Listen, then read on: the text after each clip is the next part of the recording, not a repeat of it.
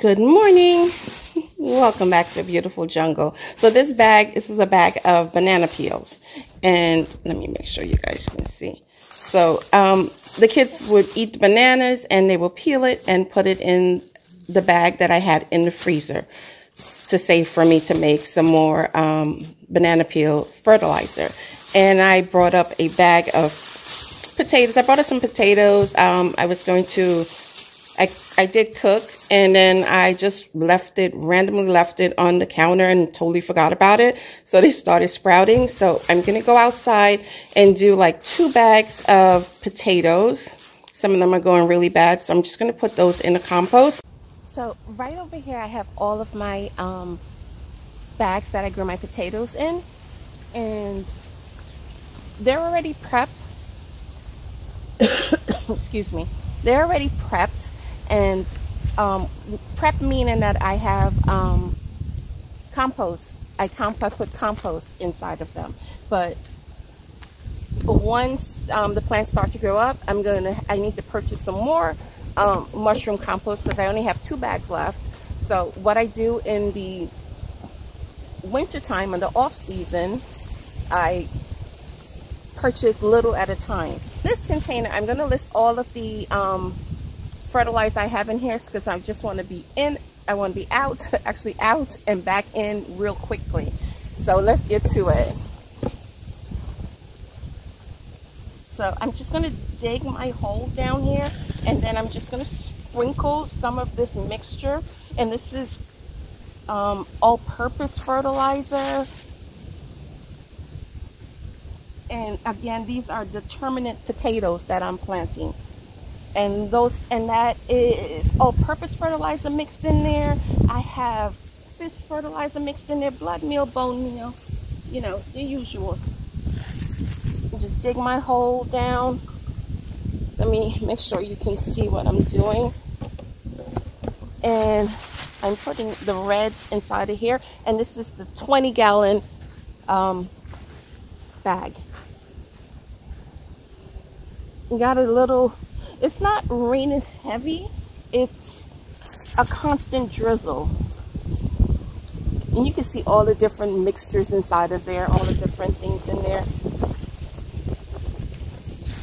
And I'm not planting for like a huge harvest because I do have a lot of potatoes in the house already.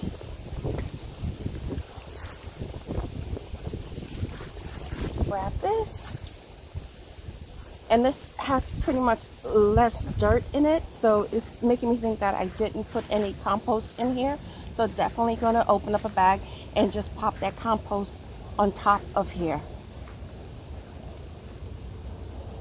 And same thing I'm doing, I'm just dropping fertilizer in the hole that I am going to put the potato in.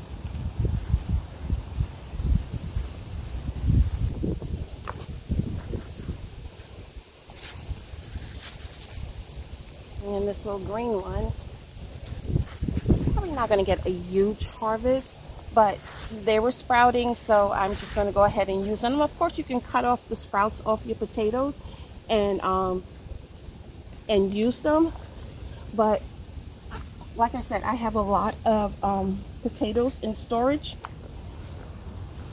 so I think planting out 6 potatoes is not going to really do much or make much of a difference. And if I get baby potatoes back from this, that would be awesome.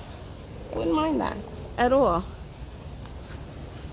If I get anything back from this, I would be grateful.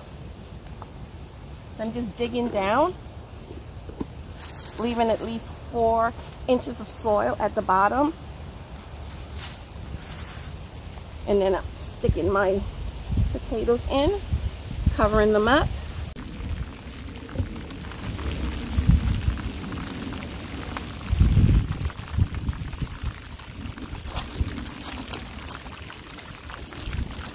So right here, I'm going to, oh, they're falling out. They're ready to go.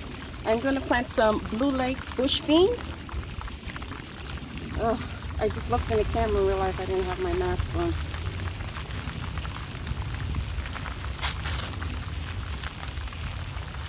And these are pretty old seeds. I probably didn't have to open it up like that, right there.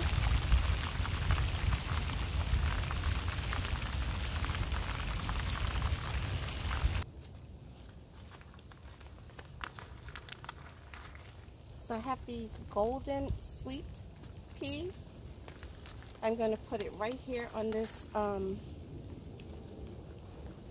right here where I have the loofah growing.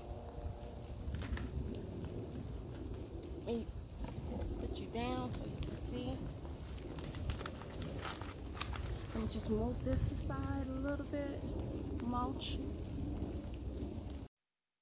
This is a new variety that I'm trying. I've never planted this sweet peas before. Last year I did one sowing of sweet peas, and I think I showed you guys that it was next to my cabbage and broccoli, and it didn't really do that well. I just used it as a snack, an outdoor snack while I was in the garden. But this year I plan to do a lot more sweet peas. And these are snap peas, sugar snap peas. And the same thing I'm going to do here. Just move that aside. For these two beds that I'm planting my peas in, are the two beds. I had a video where I went to pick up topsoil from a landscaping company, and the topsoil wasn't that great because I noticed even with the other plants that I up-potted using that topsoil, and I did use granulated fertilizer and compost also, but for some reason it just it wasn't any good. And by the time I realized, I'm looking at it and I'm like, why are these plants not growing? And by the time I realized that I just needed to add some more fertilizer in there, and I ended up doing that with the same mixture that I did the potatoes with, and then they started to grow. But this is a spaghetti squash that you're looking at, and it's late in the season. This is September. I just end up pulling it up. I did leave the cucuzzi. There's a cucuzzi plant squash planted in this bed. I left it there because there is one cucuzzi on the plant, so I just left it in, and I just end up planting all my seeds. Don't worry about the mulch. I covered the seeds back over where I planted with the mulch, and they came right up. I will show you at the end where they're sprouted at, but I do have to keep an eye on this bed and keep fertilizing it. Banana peel fertilizer. This is a 5-gallon bucket. So all I do is just dump the banana peels in there, fill the bucket all the way up to the top, cover it up. I leave it outside, and I leave the banana peels soaking for about a month. And once that month is up, I will take the banana peels and put them in my compost bin. I do dilute the banana peel fertilizer with water, and then I will feed my plants. Thank you so much for watching, and I will see you in the next video. Have a blessed day. Bye-bye.